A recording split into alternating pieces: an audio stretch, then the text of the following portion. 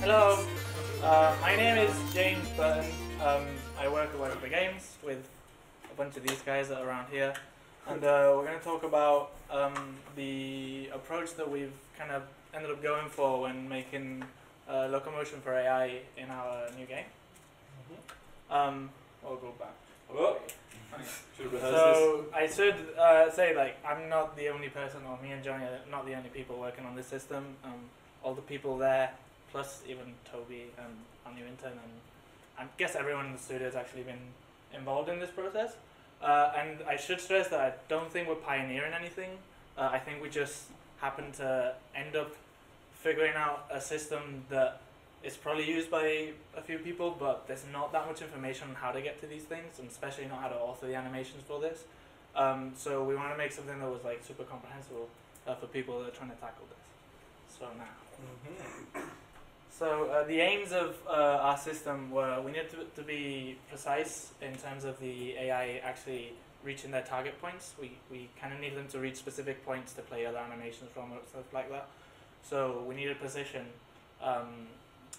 We also wanted visual fidelity. It needed to look super good. Then we try to stick to UE4 defaults as much as possible. This is because we have one coder and he's doing a lot of other stuff, so we try to not make him have to do so much of the work. That was probably one of the most important things, was sticking to just out-of-the-box Unreal as much as possible, not having to invent any sort of new pathfinding solutions or anything like that. Yeah. We had to stick to the way the nav mesh was generated in Unreal and just use that as vanilla as we could. Okay, and then modularity. So the system had to work for all characters, which since they're all bipeds, is pretty straightforward. But especially if we take one part of the system out, it shouldn't break the system, and if we add other bits to the system, it shouldn't break the system either. So any layer that you add just kind of works independently, and if you take, it's non-dependent on the other layers, basically. So we considered a few approaches. This was before we landed on the brilliant idea of the system that isn't that brilliant, but so we tried a root motion capsule driven hybrid. This is because we wanted stuff to look really nice. Yep. So we tried root motion for turns, and then the issue that we were having is the blending out of root motion would kill our velocity in the character. So if you look on the first image there, as he blends back into his walk, he kind of stops moving for a second, and then he goes. So imagine him turning a corner and then having to stop in every corner. That wouldn't work. If we use no blends, it became really hard to control on the right hand side there, and you'd get snapping. We tried using things like sync groups and stuff to fix this. We still don't know if we have a grasp of what sync groups are, but they're magic sometimes. It was never perfect, never did what we wanted it to. And just how it should have been looking on the bottom there, that's what we were trying to get for 90-degree turns. So that bottom GIF is a full root motion character. And we kind of realised as we was doing the hybrid between half root motion, half not root motion, it wasn't working because of the blend problems. So then we went full in with a root motion character. So all the animations for the turns, for the walk starts, were all root motion driven. But then we realised that if we needed the characters to step three steps to the right or do a turn that's 45 degrees, 90 degrees, we always needed an animation to compensate for that. So we ended up in this situation where we needed the character to stand in a very specific location, but they physically didn't have the animations to make that turn, so they would just circle the point infinitely, because that was the only turn they were able to do. We also, sped the game up for like 10 minutes at like 10 times the speed. He never reached the point. So we really couldn't use it. So what's this layered approach that we're talking about? The idea is to have something functional as quick as possible, so that if Pete's trying to make a design and he needs the AI, or Johnny's using the AI for anything, they can use it even though it might not look great. It had to be non-destructive, so adding any more fidelity can't break the system, removing any fidelity can't break the system. Again, just it being modular and independent. It needs to have very little code because Martin wants a life. Stick to UE4 defaults as much as possible. Again, let Epic do the hard work with nav systems and then exploit them. And then, where possible, stick to a constant speed and rotation rate, just because it makes life a lot easier, especially math. So if you see the problem there, that's what she looks like if you just bring a walk cycle in, and she navigates from one side of the room to the other.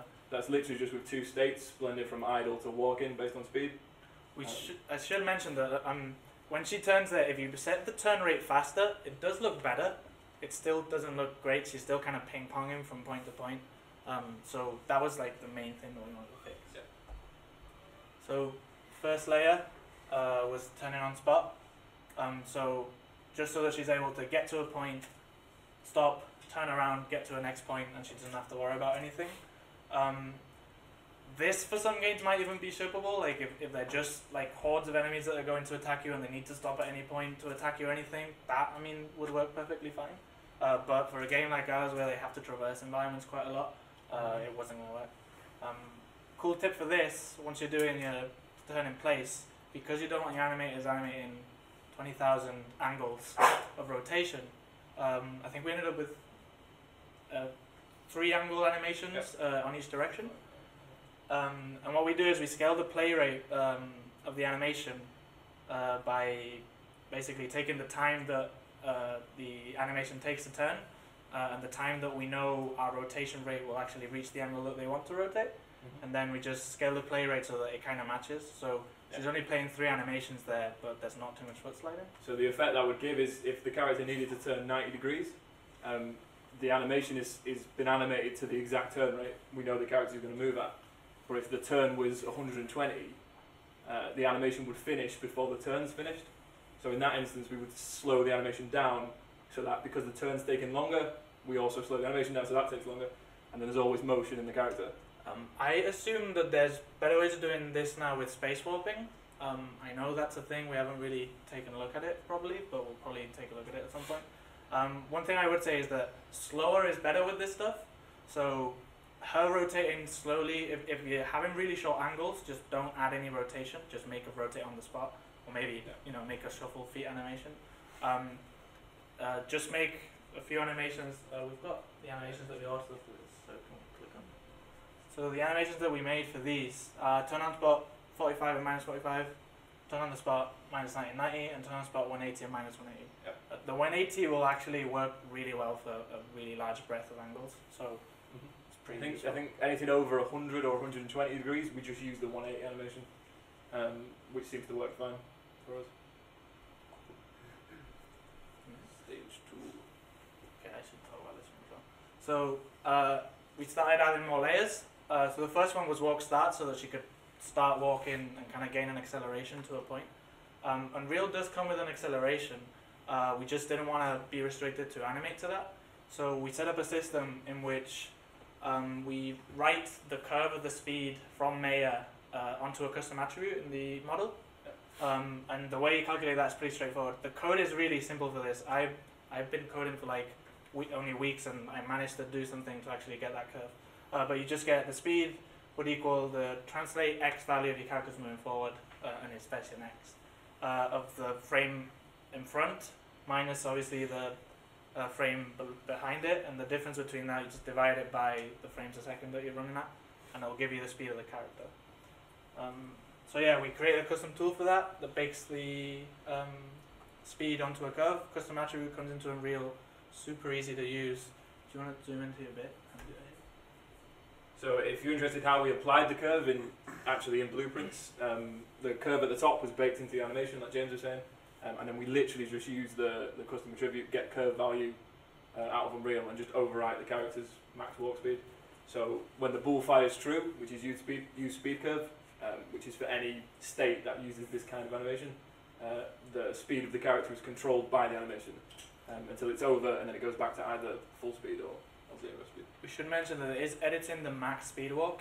Because Unreal has an acceleration, you want them to get to that speed as quick as possible so that you're editing it. So make your acceleration like 20 trillion. We kind of overriding the underlying one. And these are the animations that we used for that a little bit. Walk start left, walk start right, and just walk straight forward. Which works. Walk stops. So walk stops was kind of the same principle in terms of baking curves into animations. But obviously for the walk start, we were baking in acceleration, and for the walk stops, we were baking in deceleration. We could have done this in Blueprints, just to file when the walk stop animation should have triggered. Because of some stuff that we did later, we ended up doing this in code because it was just revealing nav points that were available to us on the path. So basically all this does, it just checks for the next point in the character's nav path, and if that's the last point in the nav, when you're X amount of units away from that, it goes into the walk end animation and finishes on the spot. And the distance of that walk end is dictated by Rob, the animator, so it just matches up with the animation. So we say when this character's 67 units away from the endpoint, play this animation, and in theory they should land on the spot, which they do 9 times out of 10.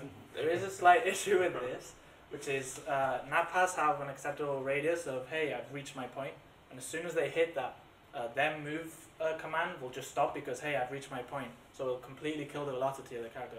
They're technically not in a moving state.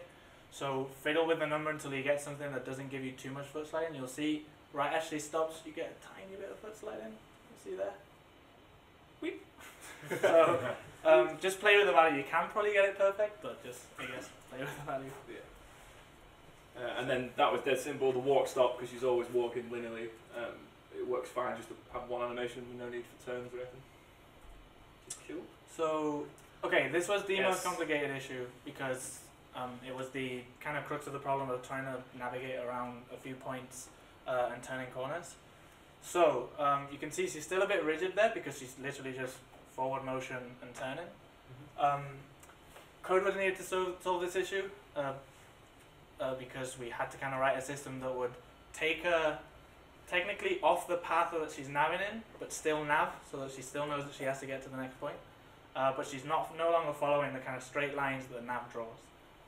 Martin would probably be better at explaining a bit of this, if you want to... Yeah, so essentially, if you actually look... I'm going to run up to the front now. Surprise. So if you actually look at like the way the nav path works, the actual complex generation is all done in generating the nav path. Once you're actually, the path following component does relatively simple things, like you could crack it open in source code and there's like the kind of primary root function is just follow the nav path. And it's like you have a target location and you move towards it. So if you're feeling cavalier enough, you can basically say, don't do that when I say, and just do this instead. And then it was kind of just working on faith and a little bit of logic that we kind of worked out where they do actually need to be. So as you can see here, this is kind of like our intended path would be the red lines is what the nav path is going to generate, and we basically say, similar to the walk stops, we're saying we know what your turn rate is, so you turn 80 degrees a second, and we know it's a 90-degree turn, so it's going to take 1.12 seconds or whatever to turn. So start turning 1.12 seconds early. And essentially, the primary thing that makes this work is that we just keep moving the character forward on their facing direction during that time. So all it took was a little bit of bashing our heads against tables, because the maths was not the most immediately the kind of clear thing. But I was actually wrong on this. It was James who got this. So it's not that hard because you're walking at a constant speed and you're rotating at a constant rotation rate. The curve that you're going to draw is a perfect circle every time. Because of engine things and variable frame rate, it might vary a little bit. But I mean, you're pretty confident that if you want to kind of land on the same straight that you would if you were just ping-ponging, you just need to figure out the radius of that circle. So the radius is just the speed at which the character's moving divided by, in radians, the turn rate. So turn rate, which is in degrees in Unreal, divided by 360, you get radians, and then multiply it by 2 pi because maths, and then you get the radius that you need. And I should say that this is a good starting point to figure out when to curve, and you'll know that you'll land on the nav. But you can play around with overshooting a little, because even if the character lands around here, it knows that the next point is that, so it'll just wait till it's aligned to the next point and just continue going on. Yeah, we didn't kind of plan for a perfect world situation. So the only complex bit is working out how far ahead of the point you start turning. But past that, all we're doing is performing like a dot product, where essentially we're saying, are you facing your target point yet? And if the character technically overshot, that wouldn't be a problem. They would just keep turning until they're facing the next point. And that way you don't get a weird snap once you start navving again. And your nav path's already there and generated, so you don't need to do anything strange. You just say, okay, go back to what you're doing now. So, yeah, I think that's that. Yeah, okay, I'm going to scuttle back to my chair now. So, I mean, you can see the results. He's still really quite rigid. so if you see, we didn't have to author any animations for this, which is great because Rob could work on other stuff. Yeah, it's literally just using the walk forward animation, but because the path is being curved for us, it just looks like she was doing a curved animation, which was cool. You might be tempted to do like a turning around a circle animation to play at that time. We did that. Didn't look that good. So we find that if you start editing like just the torso and the head kind of procedurally, it looks a lot better than if you just start playing animation there. So that's next. Let you talk about this. So yes, so because we felt the character was just really stiff and rigid as she was going around corners, we wanted to get a bit of head rotation, a bit of anticipation, so it looked like she was kind of turning and moving into the corners as she went. So we started by just having the head rotation overridden, so the character looked at the next move point, their immediate destination, which worked, but then as the character got closer and closer to that point, they would start to look sort of down at the ground. So we revealed a function in code that let us get the next point after that. So then we said, have the character look at their immediate move point, so they're looking straight forwards. When they get close enough to that, look at the next one, and that kind of worked. But then as we got to the immediate point, it kind of shifted the nav points on. So it ended up with the head just sort of bouncing between different places, and the lerp times were a bit out of control, so it wasn't very smooth and we couldn't control it very well. So then we kind of come up with this concept which we called "Ooh, a piece of candy." James called it that, not me. But the basic idea is that there's the yellow sphere that's in front of the character that kind of stays on the nav path, but a certain amount of units ahead of the character, and then the character's head is rotated to face that sphere. She's trying to catch the yellow ball, but she can't. Exactly. I just imagine James Woods like, ooh, piece of candy. So the only sort of bit of trickery we did with this was we had a function in code that basically gave us every point on the nav path. And we would say, if the character's too far away from their immediate, that's fine, look straight at it. As you got closer to that, we then looked for the next nav point and then also checked the distance the character was from it. If the character was too close, we went to the next one, and we just kept pushing that back until we found a distance that was far enough away that kind of looked natural, so the character's head swayed back and forth. Put some lerp times on that as well, so the yellow ball moves smoothly, and as long as it stays in front of the character, which it does now, it kind of gives that nice sort of anticipatory motion to the character. And then we just worked out the rotation from the nav path look at target, which is where the yellow ball is being rendered, worked out the rotation to that, and then that was what was applied to the head rotation of the character. One thing I will mention as well, in these examples that we're showing, as she's turning the curve, we didn't change the rotation rate so that it actually is as nice as it can be, just because we forgot. But a slower rotation rate, which is interesting because when she's ping-ponging around, it's better if it's faster. A slower rotation rate works a lot better when she's navving like this, but it also means that it's going to make the radius of your turn a little larger, so be careful. Figure out how big are the spaces that your character is going to navigate, and make sure that you can deal with it. Yeah. The sort of last thing that we did on this was when it was just head rotation, it still kind of looked a little bit rigid. It still kind of looked a bit strange when she went around corners. So there's a slight blend space on the shoulders, and the only sort of thing we did with that, we worked out the angle of the shoulders the same way we did the head. But then because we'd done math to work out the head's rotation, and then that was kind of added on by the shoulders rotation, we then had to sort of do math and compensate the head back by the angle that we'd move the shoulders by. So that was a bit of a blend space, just looking left and right, assuming this is going to play.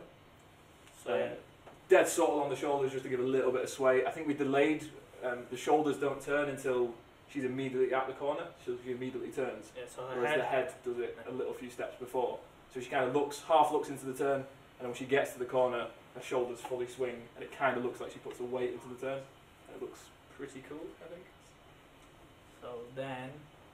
So that's the last layer that we've added so far. Obviously we can add as many as we want.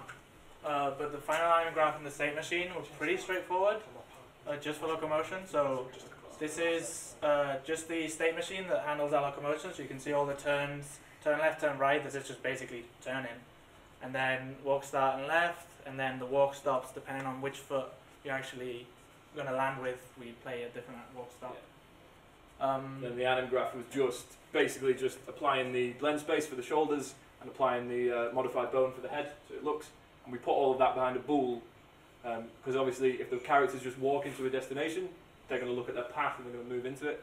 We also wanted to be able to overwrite that if the character's looking at an object in the world or another character or something. So we kind of have functionality for both. They can put their attention on something else, but if they're not looking at anything in particular, they'll just look where they're walking and hopefully looks natural. Yeah, so also mention this only handles the locomotion side. Any other animations, Yes. whether doing through montages or things, slots, this isn't actually part of the project, it's just our locomotion setup. So for comparison's sake, we put the original system against our new cool way of doing it. So that's where we started on the left. That was just literally just the two states, idle to walk, and then the culmination of everything we've just said was the video on the right, which looks a lot more fluid, I think. It's subtle, which is what we like about it. It's kind of, the characters kind of look like they're moving and nabbing through the world, and it is literally just animations and that little bit of code that we added to it. That makes it look so fluid. I think it's better. Yeah. So that's it. Any questions?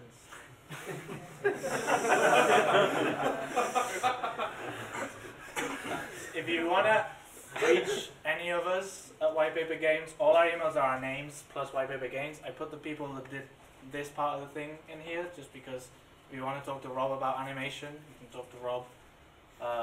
Yeah. Any questions about anything? Yeah? When you were taking the corners, it looked like it would skip a nav point. Does that cause any issues? Because like you had the nav point in the corner and the bend kind of cut it off. Yeah, so she does this. Yeah. So she skips this, right? Yeah. So we just say you're still on the nav.